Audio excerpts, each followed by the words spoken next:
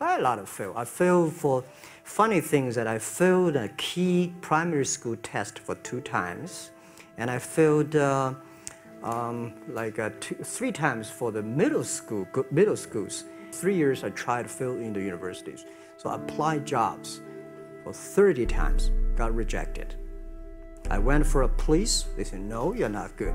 I went to even the KFC. When KFC came to China, come to my city, 24 people went for the job. 23 people were accepted. I was the only one guy.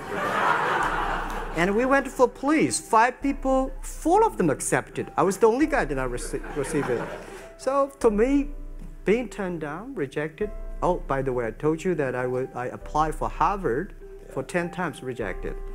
Well, I think we have to get used to it.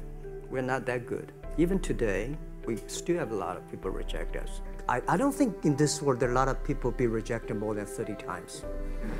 If we, the only thing we never give up, the only thing we're like a Forrest Gump, we keep on fight.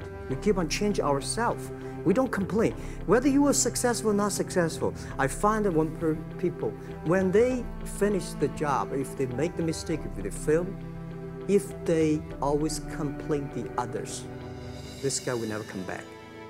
If the guy only check himself, yeah, something wrong with me here, something wrong with me there, this guy has a hope.